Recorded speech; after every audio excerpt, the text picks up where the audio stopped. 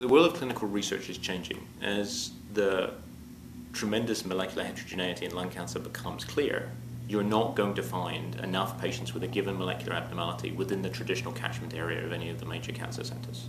So we have to address how we're going to do clinical research in an era of geographically dispersed patients.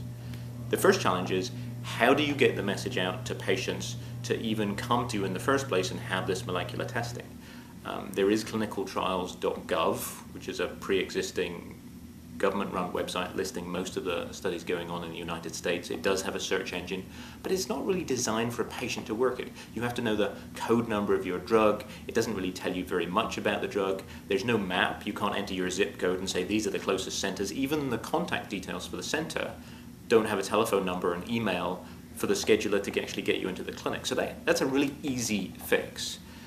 The other factor is, even before you get to that point, the patients have to know what they're looking for. And that's where there's some really well-informed, patient-based websites. A very good example is Jack West's Global Resource for Advancing Cancer Education, or GRACE. And there, he calls it Expert Moderated Forum. So he has a number of physicians who will go in there, put posts, will field questions from patients.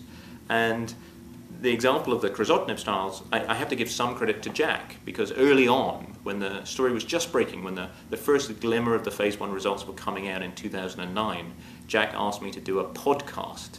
And I didn't actually know what a podcast was, but it involved me doing my clinic at work, and then Jack phoned me from Seattle to Denver, and then I gave a talk down the telephone whilst he showed my slides, captured it all digitally, and then he posted it on the internet.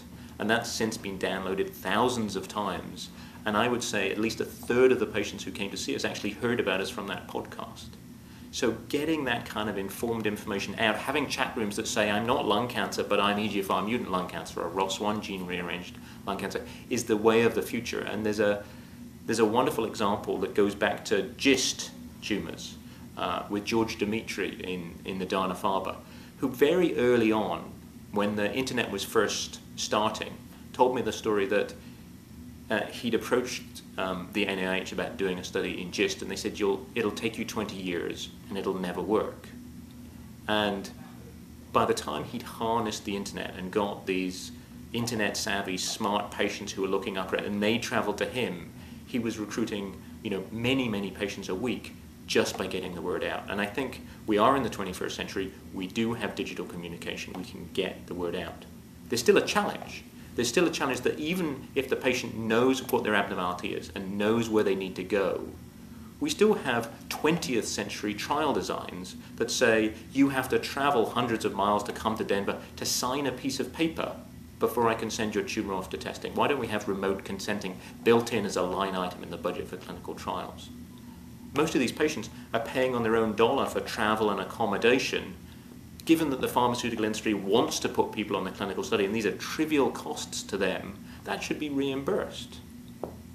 Why, when there are visits, when you're not actually getting treatment, you're just having a toxicity check, why should the patient travel for that? Why can't we just use local laboratories and use telemedicine? We just speak to them on the phone or even a video conference through Skype to say, how are you doing? It's totally feasible and could really be built into trial designs in the future and make it useful for patient.